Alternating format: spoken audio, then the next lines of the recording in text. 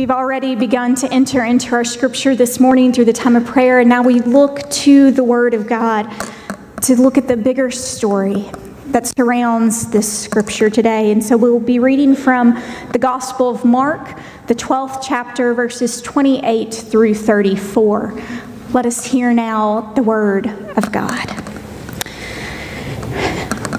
One of the scribes came near and heard them disputing with one another, and seeing that he answered them well, he asked him, "Which commandment is the first of all?" Jesus answered, "The first is, Hear, O Israel, the Lord our God, the Lord is one. You shall love the Lord your God with all your heart and with all your soul and with all your mind and with all your strength. The second is this, you shall love your neighbor as yourself. There is no other commandment greater than these." Then the scribe said to him, "You are right, teacher. You have truly said that he is one, and besides him there is no other. And to love him with all the heart and with all the understanding and with all the strength, and to love one's neighbor as oneself, this is much more important than all whole burnt offerings and sacrifices." When Jesus saw that he had answered wisely, he said to him, "You are not far from the kingdom of God." After that, no one dared ask him any question. This is the word of God for us, the people of God. Thanks be to God. Let us pray. Dear Lord, we truly thank you that you hear our deepest questions, our greatest needs, and that you respond in the ways that only you can. And so today, as we come to your word, we hear it proclaimed. Speak into the deepest part of ourselves today, too. May the words of my mouth and the meditations of all our hearts be pleasing to you, O Lord, our God, our rock, and our Redeemer. Amen. When we think of Jesus and his interactions with people, we probably think most often of the ones where he's healing people or teaching people. Normally, these are very warm interactions with Jesus, and you can kind of imagine him being kind of like this big cuddle bear almost, if I can go that far to say it, where he lovingly guides and he's instructing and he's embracing, he's just touching people's lives in powerful ways and heartfelt ways. Many of the interactions we read about Jesus in the Gospels would fall into this category. But that's not the only side of Jesus that we get to see and to meet in Scripture.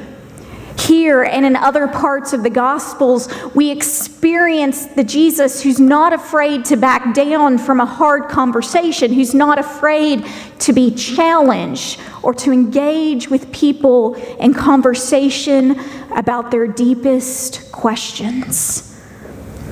The scripture we've read today is part of a larger conversation that Jesus has already been having with other religious experts. They'd been engaging with Jesus about debates about if they should pay taxes and if there really was such a thing as a resurrection. And these legal experts in the conversations that came before this, they were actually trying to entrap Jesus into saying something that he shouldn't say, something against God or even against the Roman government. And of course, Jesus trounces all of them because, well, he's Jesus. That's pretty much easy for him. The legal expert, though, who asked Jesus this question about the first commandment, he'd overheard Jesus' responses to the other people, and he was struck by Jesus' wisdom, the scripture says. And so he wanted to ask a question of his own. He was curious about what Jesus would have to say about this, and unlike the other confrontational debates Jesus had just gotten finished with, this person really just wanted to talk. I could imagine that this must have been a question that was on his heart for a really long time. He'd been thinking about it and wondering. And now he had the opportunity to ask about it. And Jesus heard his question. He heard it. And his response to the religious expert is one that is considered one of the most profound statements of Jesus. The command to love God and love neighbor as yourself is considered one of the clearest teachings on what it means to follow God. In fact, in the United Methodist Church, we dig deeper into this teaching of Christ through a commitment to the 3 general rules of the church that says a faithful follower of Jesus should do no harm, should do good, and should stay in love with God through the practices of faith. Fact of the matter is, even we couldn't sum it up better than Jesus, which shouldn't be too shocking because, once again, he's Jesus. He's Jesus. Jesus didn't make this stuff up either. He was quoting from the books of law, from Deuteronomy and Leviticus, words that the religious experts probably would have known by heart because memorization is how religious scholars learned the scriptures in that day. He paraphrased these scriptures, though, and he connected them together in a way that had never been done before. We read this encounter through the lens of having heard these 2 phrases connected over and over again. Love God, love neighbor, love God, love neighbor. And so we don't always pick up on how transformative of a connection this was for those who were hearing it for the first time. But for the religious leaders hearing Jesus connect together the love of God and love of neighbor, this would have literally blown their minds. It would have in that day, at that time. They knew these scriptures by heart because this is what they knew. But it would have come alive for them in a new way in this moment. Pieces of a puzzle would have fallen into a place. Actions that they would have long since compartmentalized for so long now belonged together, and they mutually supported one another. Of course, this makes sense. Loving God should affect how you treat and care for others. How you treat and care for others should be a reflection of the way that you love God. They go together.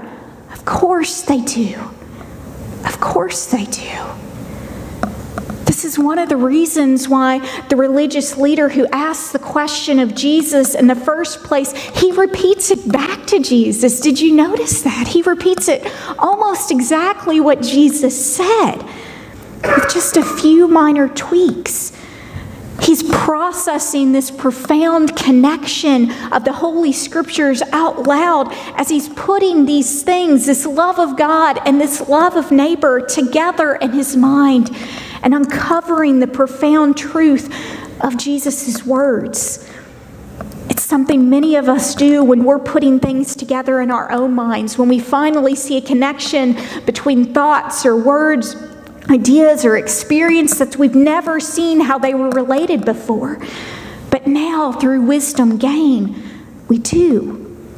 We repeat it, either out loud or in our heads.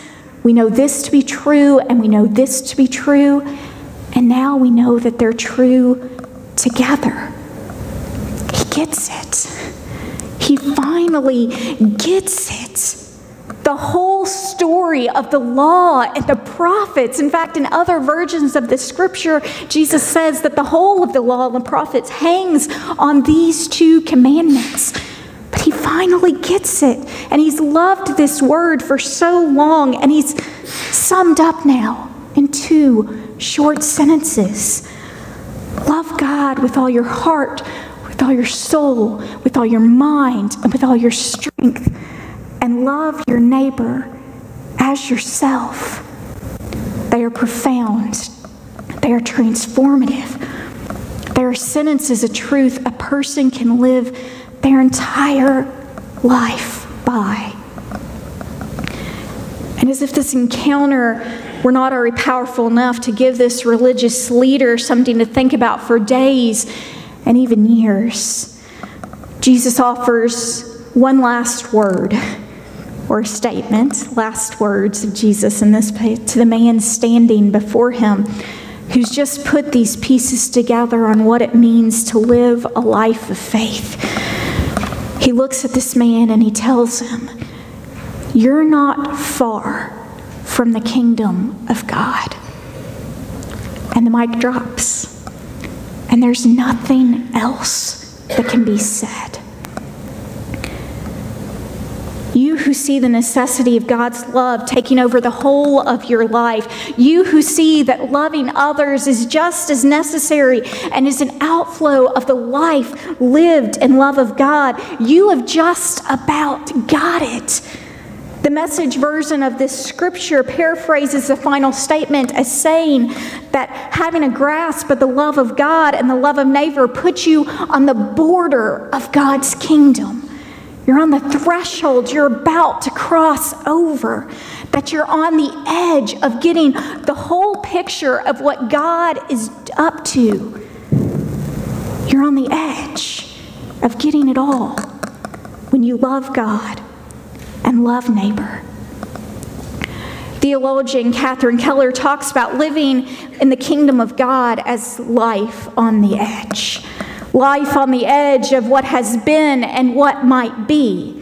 And she takes very seriously Jesus' words that the kingdom of God is actually among us. It's here, and that we're living in it and continuing to live into the fullness of what kingdom life is. It's life on the edge. How many of you are feeling kind of edgy this morning? Were you excited about waking up in the morning wondering what the day might hold? Are you always thinking about the next thing that you might get to do, the people who might enter into your life, the new insights that you will gain, the people you will get to love, and the God you'll get to love all the more? Love God. Love neighbor. It's personal. It's public. It transforms you. It transforms others. It transforms the world. And it's not just a heart skips a beat, the sweaty palms, the butterflies in the stomach kind of love. It's a big love. It's an all-encompassing love. It's a love that demands everything of you. It's a love that goes deep and spreads out wide. It loves everything the way that it is now, but also pushes up and loves everything that one day will be. Loving God and loving neighbor, according to Jesus, is one of the ways that we experience the kingdom of God. The kingdom of God is being the real presence and work of God in our midst. And it's also how we expand the impact of this kingdom, expand the presence of God, expand the work of God into the lives of others and into the larger world around us. I think of kingdom life of the edge a lot of times watching my children discover something new almost every day, and the creative ways that they figure out how to accomplish a task. I mean, who would have known that drawer handles on the kitchen cabinets were actually a ladder to get you up on the counter? But my daughter figured it out when she was 2. When she was 2. Who knew that board books strewn out on the floor in a pathway are the perfect obstacle course for the best race ever? Perhaps Jesus was onto something when he said that the kingdom belonged to the children, and those who wanted to really get it, they needed to approach it like a child, impulsive, creative, innovative, excited, loving with abandon, not holding back from pursuing the task in front of them. Life on the edge. Life where stepping into the unknown is a common occurrence, and the willingness to be different and do something different is a normal decision one would make. Loving in this kind of way is living life on the edge of reason, on the edge of possibility. letting the love of God permeate through all of ourselves, that as we grow in relationship with God, it bubbles up and out into the world around us. It's living a life of saying yes time and time again to the things of God that are calling us forward. And it's also having the freedom and strength to say no to the situations that have too long kept us in bondage. It's life on the edge that happens because we love God. Life where choosing to love God and neighbor takes you to places you never thought possible, and to love people that you never thought that you would meet. And the places you never thought possible to go don't have to be thousands of miles away either, because it can be places and people right here in our community that you never go to or see for one reason or another. Love like this is always going to be edgy, because it's always going to push us to love our enemies, to pray for those who persecute us, to embrace the other, those who are different from us. It's life on the edge because we love others. Christians, since the beginning of the formation of the church, have been known for living life on the edge. They acknowledge the existence even of women and children when they were often forgotten and pushed to the sidelines. And they even granted women leadership, authority in the life of the early church. The traditional lines of demarcation that were drawn based upon race, religion, gender, and nationality were always questioned. There is no man, no woman, no slave, no free, no Jew, no Greek, but all are one in Christ Jesus. They were willing to talk and share the good news of Jesus Christ with people who other religious groups had written off as unworthy and, yes, even unsavable.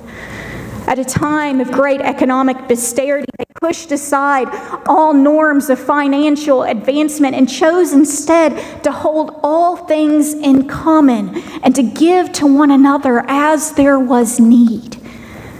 They made sure all people were cared for in the life of the worshiping community, and even those outside of the life of the worshiping community benefited from the work of the early church. Ancient historians have even documented that when great pandemics would sweep through the big cities of the day, pandemics so bad that even the doctors and the city leaders would flee to avoid getting sick. During these pandemics, though, it was the Christians who not only stayed in the city, but they came to them. They came to the cities to care for the sick, to bury the dead, to care for the orphans and widows, and feed the weak and the hungry. And many of these people died caring for others, but there were some who survived and became immune to these diseases that were hurting others, which eventually inspired the future research into how this could even be possible. The work of Christians in the early church was so edgy and it was so out of the box, unheard of for its day, that as recorded, people would be talking about them in the streets. They would be. And do you know what they would say? See how they love one another. See how they love one another.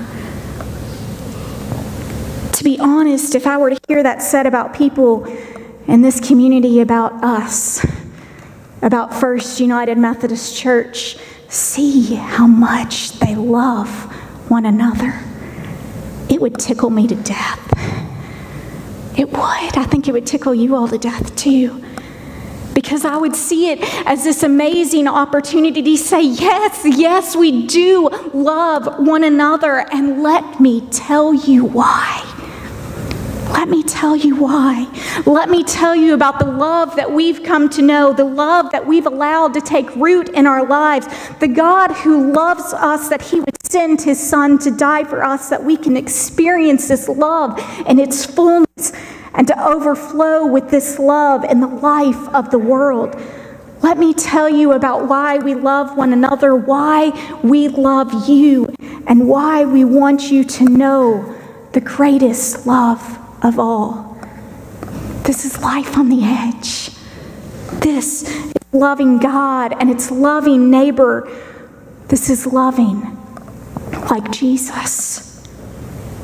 And we don't have to be the early church to love like this. There are opportunities each and every day to love in the way that Jesus commanded us to love. We just have to be on the lookout for them and to be willing to let ourselves be pushed to the edge because of the love of God and love of neighbor. To be pushed to the edge of our seats to greet the people around us we don't know yet, but they're in this place. To be pushed to the edge of the walls of the church, to the people who are not here yet, but are just waiting to be invited to come. To the edge of our parking lot, whom people use all throughout the week as they go in and out, using the Justice Center that's right next door to us. To the edge of our streets, where there are people who are lonely and in need of a friend or a helping hand. To the edge of our city, where there are instances of great need and poverty that must be addressed. To the edge of our country and world, where there are needs for justice, reconciliation, and renewal that are just waiting for someone to care enough to address them. To care enough that God's kingdom will come and God's will be done. But we have to be willing to go there, to go to the edge. Where we believe that the love of God and the love of others, that it is first, it is the greatest, it is the only way to experience life at its fullest. To be Christ's disciples, transforming the world because of love. Y'all, I'm not always good at loving like this, I'll be honest. I'm not. I have my own fears and my own doubts and even my own insecurities about many things, and we're often our own worst enemy at loving God and loving others. We stop ourselves from fully giving over ourselves to this kind of love because it demands so much of us. It seems too simple to be true, too big to know where to start. It sometimes seems unreasonable, and it's always easier said than done. But I don't think we were meant to love like this on our own. That God will send the Spirit to help us to get better at loving like this day by day, and God sends us one another. He sends us the body of Christ to encourage, to hold each other accountable, and to know that we are not alone. We're in this together. This love is not meant to be done by just one, but by many. We're in this together. And it's a love that we're not told to be perfect at, but to grow in, to seek to be doing better tomorrow than we are today. This is the kind of love that we're invited into each and every day. And today, brothers and sisters, I invite you to experience this love of God once again. Perhaps you are like the religious leader and you need to experience this love of God and others in a way that you've never understood it before, but you have real questions and you're just trying to better understand. Perhaps you need to experience this love of God and love of others in a way that makes you stop in your tracks and can reconsider where you are going, what you are doing, and who you are with. Perhaps you need to experience this love of God and love of others in a way that pushes you to the edge of, well, anything. The edge of where you are now. But we know that the love of God and the love of others, it can do any and all of these things and so much more. We just need to say yes. Yes, I will love God with all my heart and soul and mind and strength, and I will love others as I love myself. To follow this example of Jesus and love in the way that he showed us how to love. In the name of the Father, and of the Son, and of the Holy Spirit. Let us pray. Dear Lord, we just do praise you for your love that is such a guide through all of life. And we thank you that you have given us this great love, not just to be experienced ourselves, but that it is so big and so wide that it must be shared with others. So help us to do that. Help us to love like you have told us, how you have shown us, that we will truly give ourselves for you and for others for the sake of your name and your kingdom, we pray. Amen.